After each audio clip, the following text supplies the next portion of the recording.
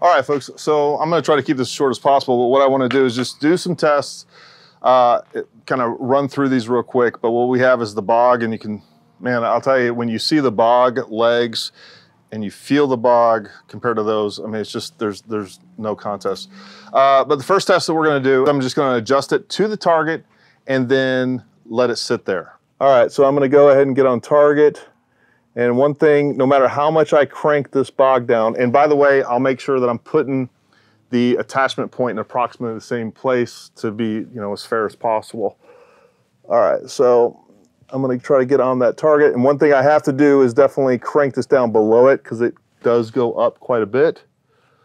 All right, so now I'm completely off of it and it's just sitting there. And folks, right now, it's still wiggling around. Right now, there's probably maybe a 1 to 2 mile an hour wind. And now we're about 3. So that is the bog, just sitting still, nothing going on with it, nothing touching it, anything like that. All right, so that's the bog. All right, so now what we're gonna do is take this thing off and I will place it in the invert 60. We'll see what kind of stability we get just sitting there like that. And honestly, as simple as this test is, this might be the most definitive test out of all these. Put this in about the same spot. Make sure my legs are fully extended. All right, so now I'm gonna just go ahead and put this on the target here.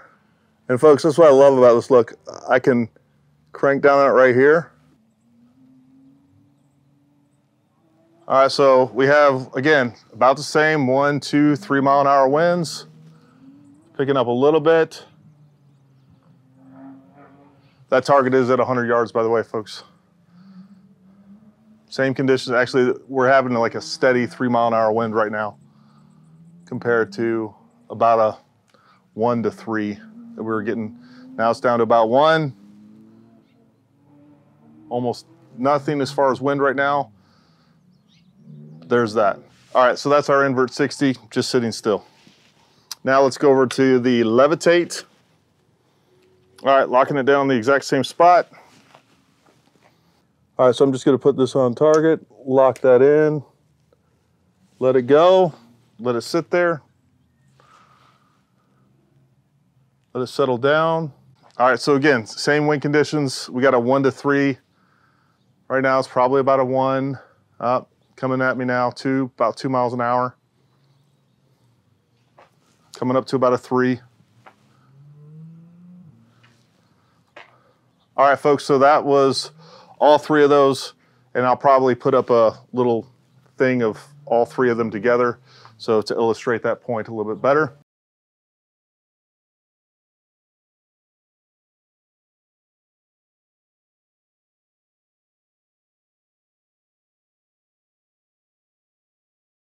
All right, so what I want to do next is we will illustrate panning, and we will start with that bog first, panning left to right.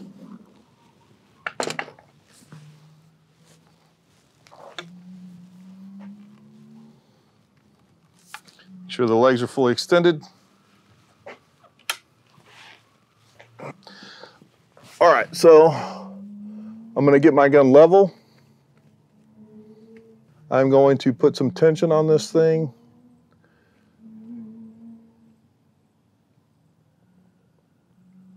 Trying to hold it as steady as possible. Folks, as I pan, it definitely wants to topple over. We got a real small head. So as I pan left and right, it just feels like it's about to always go left and right. So as I move over, a little slower.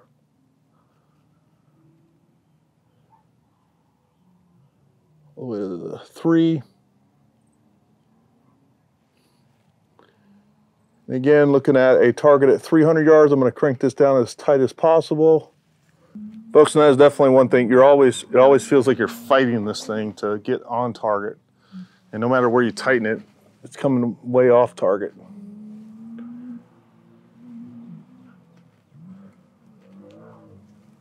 And again, for recreational hunting, things like that, this thing is a good value. There's no doubt about it, all right?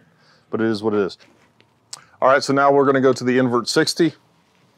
Again, making sure that it is in the exact same spot. Tighten that down.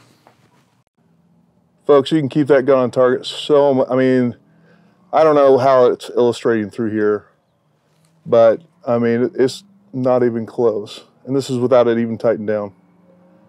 And again, as I pan, I'm keeping a little tension on there so that we dampen those effects. And then even as I'm talking, it's still staying stable. Here, I'll quit talking. Because of where I have this gun adjusted, there's definitely some sag. But, you know, essentially, if I tighten it on target, it's staying on target. Within that target frame, right? So, I mean, again, the difference is night and day. And again, I don't know how it's coming through on the video, but you know, it's definitely a big difference in the real world. All right, so now let's do the exact same thing with the Levitate. I definitely like these throw levers much better. We'll put that in the exact same spot. All right, so what I'm gonna do is I'm gonna get on target and pan back and forth a couple times.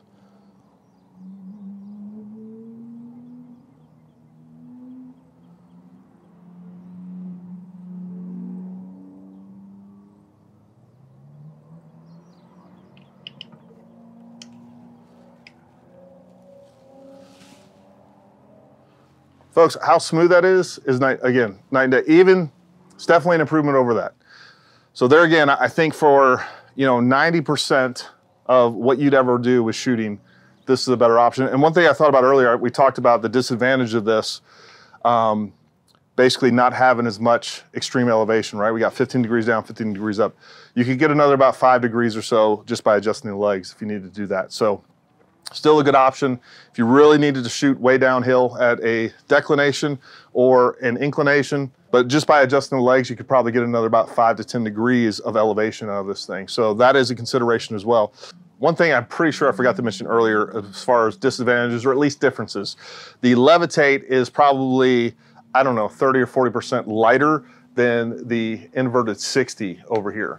And that it also helps the fact that you're not attaching the actual apex plate when you're using this as well. So keep that in mind. So, you know, that does decrease that. Now, what I was talking about as well earlier is if you do need ballast, because you are losing that ballast hook, is you can add something like this.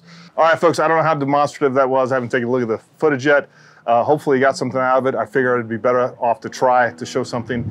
I'm sure if I sat down and really thought about some really hardcore stability tests, I just don't know what else to do than that. But anyways, I hope you found that helpful. I hope you found it informative. Make sure you like, subscribe, throw a comment down below. If you have some suggestions of how I could better test overall stability, you know, put them down in the comments. I'll definitely take that. Make sure you're joining us every Wednesday at 7 p.m. Eastern time. And remember, we're giving one of these away, not the gun, all right, the tripod and the Levitate. So you can pick your choice of tripod or Levitate. As soon as we hit 10,000 views on this video, we're gonna have Connor and Casey from FatBoy on our live stream, and we're gonna give one of these away for free. Again, all you gotta do is like, subscribe, comment down below. If you're already subscribed, you're already covered. You can also go do the same thing over on Rumble. That'll also get you an additional entry. And then if you're posting this video and tagging us on Facebook and Twitter, we will give you an additional entry. I'll just say once a week. Do it once a week. And even if you don't end up winning one of these, we are a FatBoy dealer. We'd appreciate the business. I'm telling you right now, again, I don't know how well this video showed it, but I can tell you right now, these are the best tripods that I've ever used. I don't care if you're talking, well, I won't name the brands, but I've tried them all. And I'm telling you folks, far and away, these are the best hunting, shooting, and competition tripods you can get your hands on. But hopefully that was helpful. And you know, while Guns and Gear is great, what we're really about is training. So make sure you go to ParamountTactical.com.